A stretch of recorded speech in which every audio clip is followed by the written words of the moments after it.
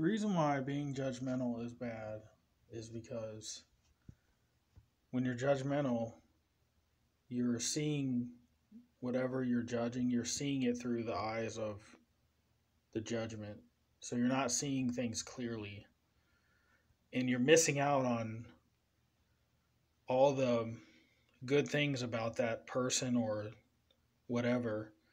You're missing out on the beauty of what you're looking at because you're seeing it through the judgment. You're judging it. So don't be judgmental. Thanks for watching. Please give this a like. It helps more people see the video. Thank you guys. Have an awesome day.